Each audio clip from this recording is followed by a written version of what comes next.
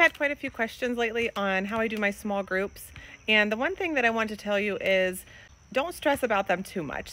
I used to stress about how often I got each child and how much I got done during them, but then it's like once you realize, like, no, I have 3, 4, 5-year-olds, I'm needed all the time. So if I don't get to small groups as often as I want to, that's okay.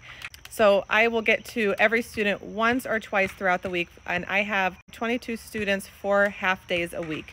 So basically 1 to 2 days of the week, they're going to be called over to my table for really only 5 to 10 minutes at a time to do a small group lesson. What do I do during my small groups? So first of all, I have my preschool assessments that I do, and based off of those assessments, I have 2 goals for every student. So if I have students who have not mastered their colors, that's going to be their first goal. My groups are different all the time. I would call over all of the students that still need to master colors, and we would play a color game together.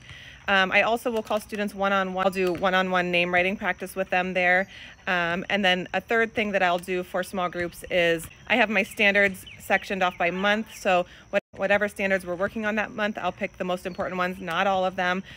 So for example, in January, we have a lot of numbers. So I will pull small groups for one-to-one counting and number recognition. In April, we're doing a lot of rhyming, so I would do rhyming small groups. So those are kind of the 3 things that I base my small groups on. I'm doing it based on a standard, I'm doing it based on the assessment, and I'm doing one-on-one work with, that's whatever that particular child needs. A lot of times it's name writing.